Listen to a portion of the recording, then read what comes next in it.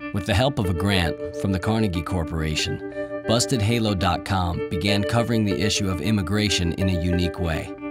Instead of contributing to the glut of coverage about immigration, Busted Halo is featuring stories by immigrants themselves about the issue.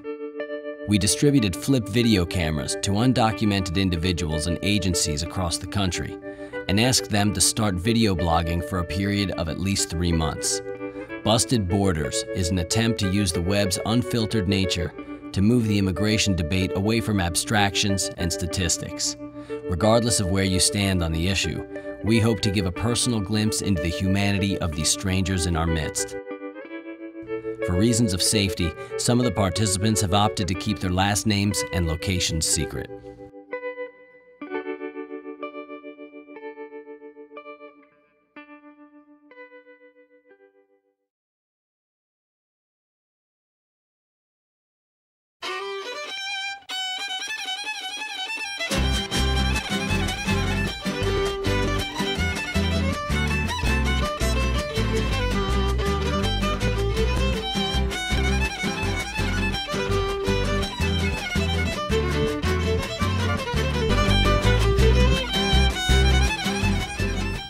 Okay, I'm here today with my husband, Roberto. He has graciously agreed to a little interview.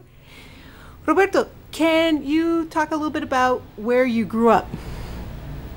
I grew up in Mexico, Estado de Morelos, state of Morelos. I grew up in a very small town named Barranca Honda. Oh. It was countryside, hardcore countryside. And what was kind of a regular day for you there in Barranca Honda, growing up as a kid? Like, what would a regular day look like?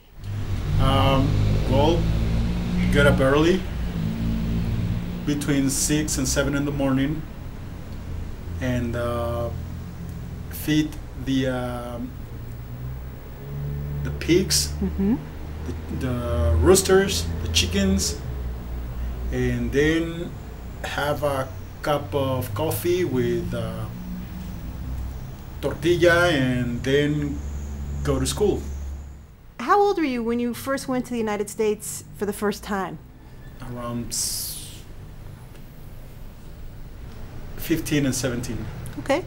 And how did you get there? How did you get from Mexico to the United States? Walking. Wow, so you literally just crossed the border. Yeah.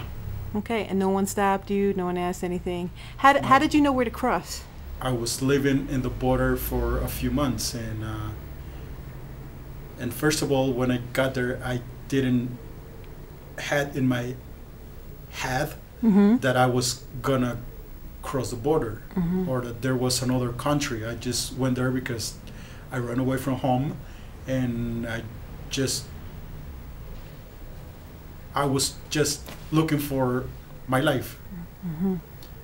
And then, well, everybody was talking about the U.S. and that's how I knew that just across the street it was another country and things were completely different than the one I was on. Okay. And so that was kind of why you wanted to go to the U.S. the first time. It was kind of curiosity, you know, what was on the other yeah, what was on the other curiosity. side. That was curiosity. That's it. Yeah. I didn't have any worries or anything. Like I said, we can say that I was just a runaway with no